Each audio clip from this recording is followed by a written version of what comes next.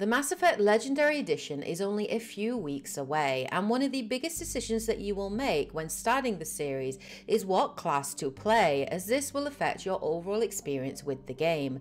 This video series is designed to give you an in-depth look into each class so that you can make the most informed choice to match your preferred playstyle. In today's video, we're going to take a deep dive look at the Adept class and everything it has to offer, as well as looking at how the class evolved across the trilogy and some tips and advice on some of the best companions that pair nicely with this class.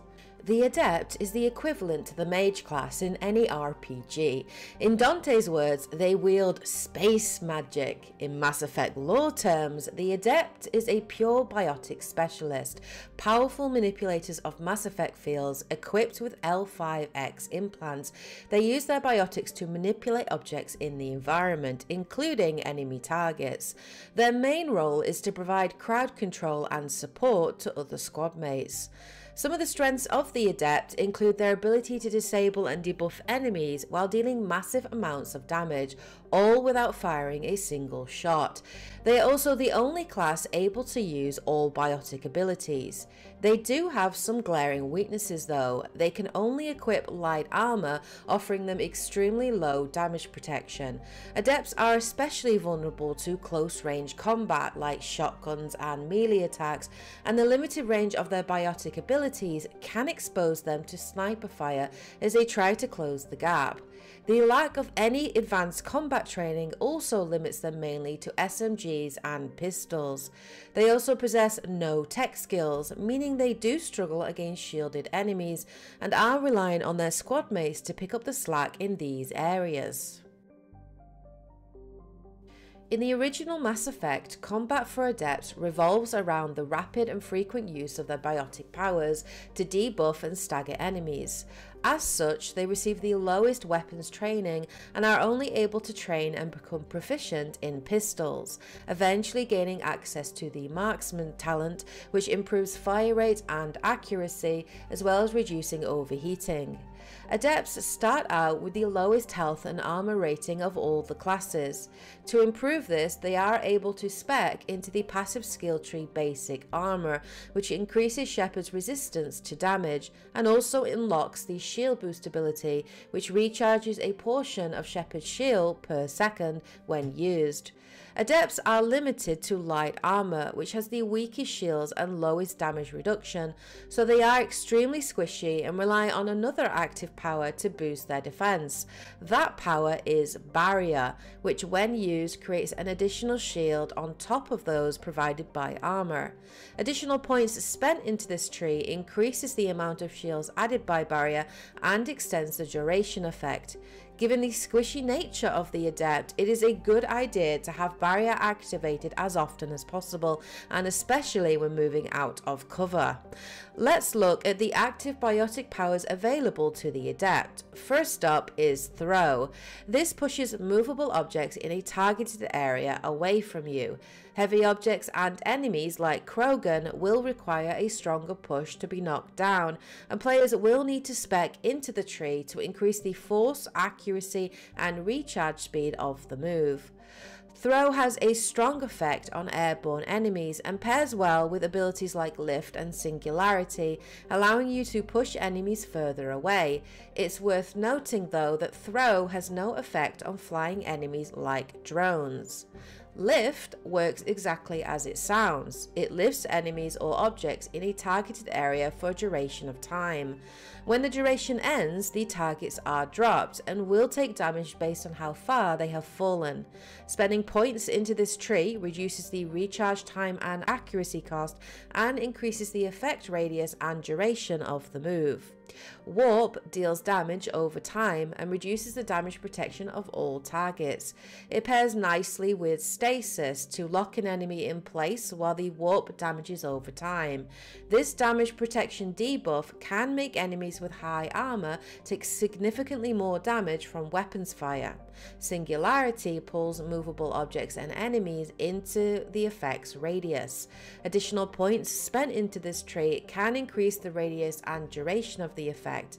In addition to suspending enemies in the air, the ability also pulls groups of enemies closer together, making them more vulnerable to area of effect damage and status effects like warp, dampening, sabotage, and overload. Singularity is one of the Adept's best crowd control abilities and my personal favorite. And finally, you have Stasis, which places a target in stasis for a period of time, disabling their movement, abilities, and weapons. It's very useful when confronting multiple difficult enemies. The only downside to the effect is that for its duration, the target is immune to direct damage, though this can be changed when speccing into the Stasis specialization. As you can see, the Adept has a wide range of useful abilities at their disposal. Spending points into the Adept class talent tree, of course, reduces the cooldown of all biotic powers and increases biotic protection from enemy biotic attacks. As you progress through the game, the Adept can also specialize into one of two roles: the Bastion, which shortens the recharge time of all biotic abilities and provides specialization bonuses to Barrier and Stasis. This specialism revolves around defense and efficiency, making it easier to use your moveset more frequently. Nemesis, on the other hand, increases the duration and damage of all biotic abilities, providing specialization bonuses to Lift and Warp, making you a more lethal, damage-dealing biotic. So picking the right specialism very much depends on your preferred playstyle. When it comes to choosing the right squad mates in Mass Effect 1, with no natural tech abilities, the Adept should take at least one squad member who specializes in electronics and decryption, as these give you access to wall safes and containers that store useful armor and mods, and computer terminals that may give you access to useful intel. Garrus is a good choice with his mix of combat and tech abilities and his adrenaline burst, which allows him to use his tech talents like Overload more frequently, while his weapon and armor skills allow him to perform well in combat. As for choosing a second squad member, Ashley and Rex are your primary choices for combat squad mates, but Ashley is better suited for the Adept squad due to Rex's biotics, which may well feel redundant as the Adept already possesses these abilities. Ashley is also better suited to combat overall with her assault training and her increased health capacity, making her a strong frontline fighter, taking some of the aggro and allowing you to fight more effectively from the back.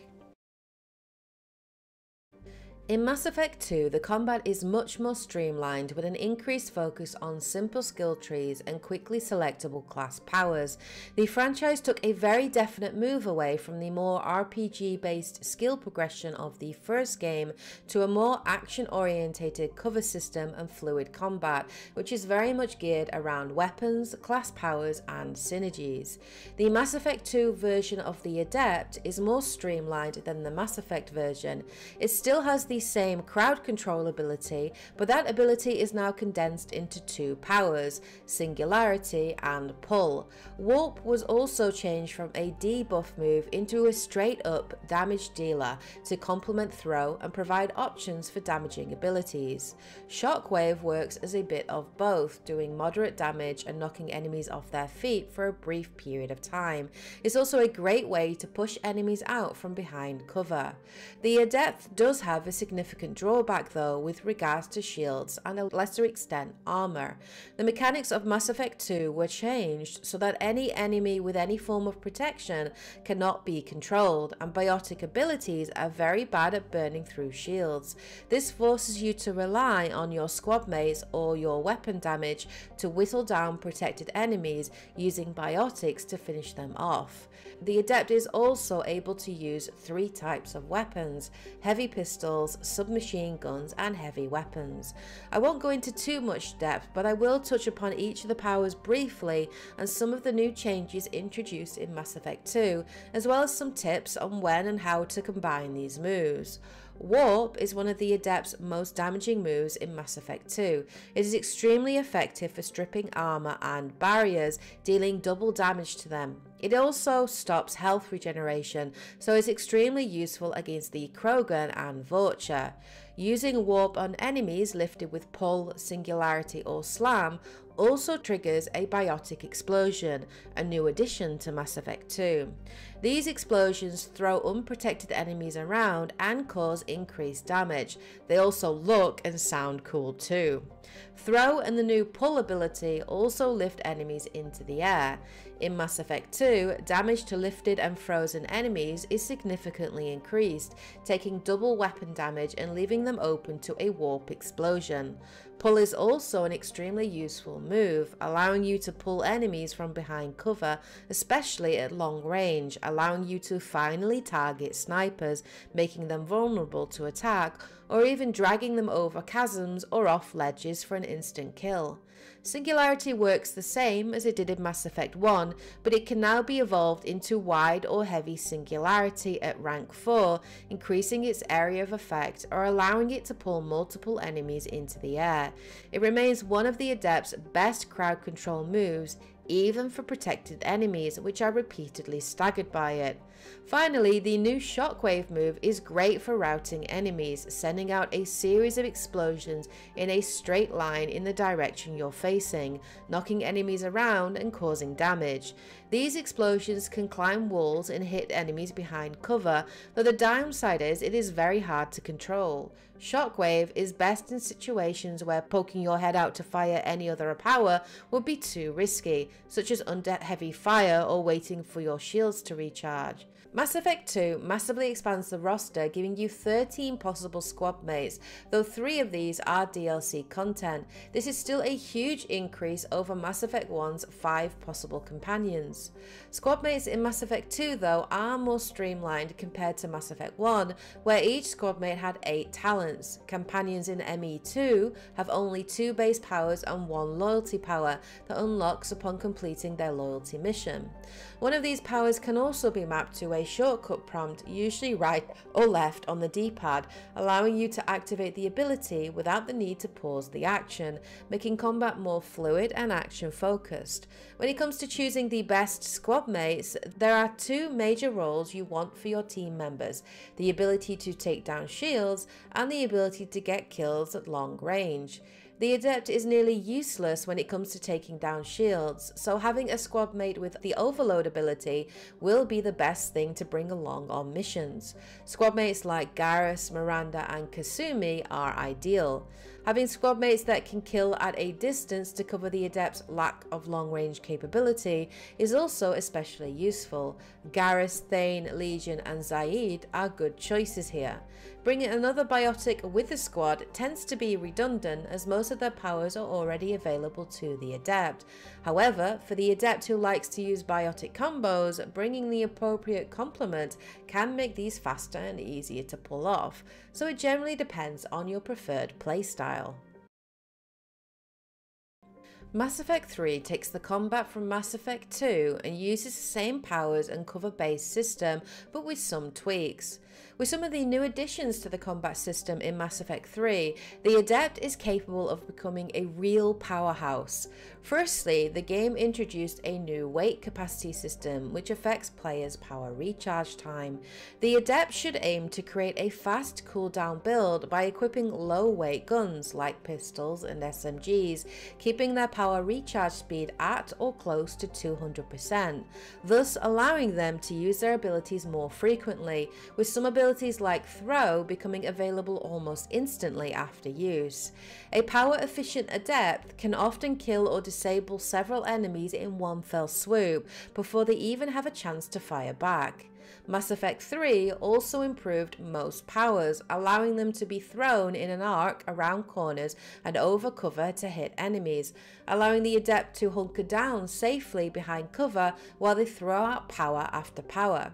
The Adept does get a new passive skill tree called Fitness, which focuses on health, shield and melee damage, and you would think this is useful given the squishy nature of the class. However, considering an Adept can do most of their damage from range, arcing their powers around corners and over cover without exposing themselves to enemy fire, you might find you don't need the survivability boost this passive ability provides. Melee damage boosts are also less useful for the Adept than other classes, as their heavy melee attack is primarily a knockback attack and inflicts less damage than the other class's heavy melee, so it may be best to focus on your core powers before putting points into this tree. The biggest game changer for the Adept though was the introduction of power combos. These require two different powers to activate, a primer and a detonator. Primers determine which of the 4 types of power combos will be primed, and once detonated cause a massive explosion and increased damage. The 4 types of power combos available are Fire, Cryo, Tech and Biotic. Biotic explosions do 2 times normal damage against barriers and armor. Enemies killed by cryo explosions shatter without leaving a corpse, and enemies caught in the blast radius but not killed or frozen can be chilled and have their movement speed slowed by 30%. Tech bursts create a blast of electricity that inflicts severe damage on the shields and health of nearby enemies and have a chance to stun them. Tech burst also do 2 times normal damage against shields.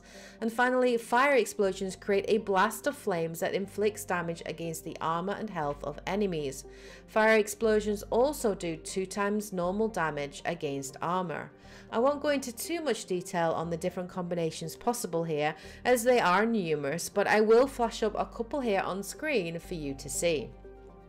One of the most powerful tools for an Adept is the Biotic Explosion. This occurs when combining any Biotic primer that has a duration or lift capability like Warp, Pull or Singularity, and a different Biotic detonator that has a damage or force stat like Warp, Throw and Shockwave. It's worth noting that the power of Biotic combos depends on the rank of the powers used, so using 2 rank 6 powers will do more damage. In addition to Biotic explosions, most of the Adept's powers are capable of triggering Tech power combos too. Tech bursts are the easiest to trigger and make up for the Adept's lack of anti-shield powers. The Adept also gains a new class power called Cluster Grenade. These do not work on a cooldown and need ammo to use. A cluster grenade, when thrown, splits into 3 and later 5 smaller grenades if you spec into it, dealing significant damage in the area. They're extremely useful on large groups of enemies and very potent for detonating power combos, detonating all kinds of combos with each grenade triggering a combo, meaning that if thrown into a crowd of primed enemies, it can set off multiple combos at once for massive damage. It's also worth mentioning that Pull is an extremely useful move against Guardians and Cat 6 heavies, allowing you to remove their riot shield, staggering them and leaving them vulnerable to another power. Each class power can be leveled up to rank 6, and the third game in the trilogy takes a turn towards more RPG based skill progression, as after rank 3 each subsequent rank has 2 possible branches, allowing players to customize Commander Shepard to their preferred playstyle. Some of these rank 5 and rank 6 abilities are extremely powerful for the Adept, changing the way that certain powers work or massively boosting power combos and biotic explosions. It's well worth experimenting with different trees and different builds to see what works best for you.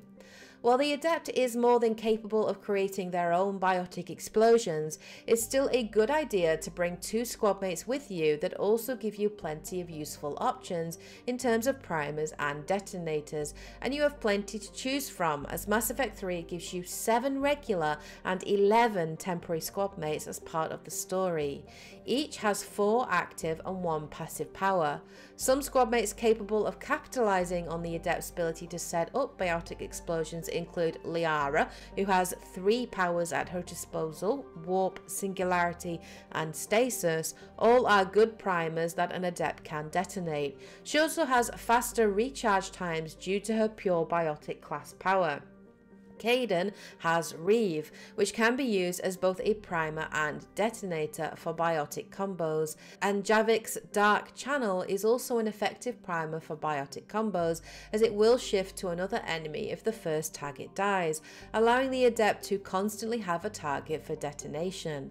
Adepts pack somewhat less of a punch against shields as they do against barriers and armor, so taking at least one squad mate with a power designed to deal with shields might be a good idea for some missions.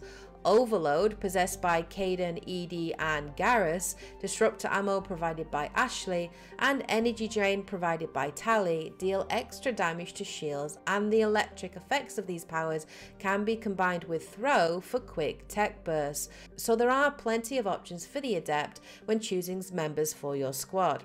So there you have it. There is everything that you need to know about the Adept class before jumping into the Mass Effect Legendary Edition. Let me know what you think of the Adept, and if you have any more questions about the class, please feel free to post these in the comment section below and I'll do my best to answer them. Hope you guys found this video useful and informative. If you did, remember to show your support by liking, commenting, sharing and subscribing. I will be back again next week with my next video in the series, which will look at the Vanguard, so look forward to that. Anyway, hope you guys have a great week, of course. Take care, and as always, happy gaming. Bye guys. I should go.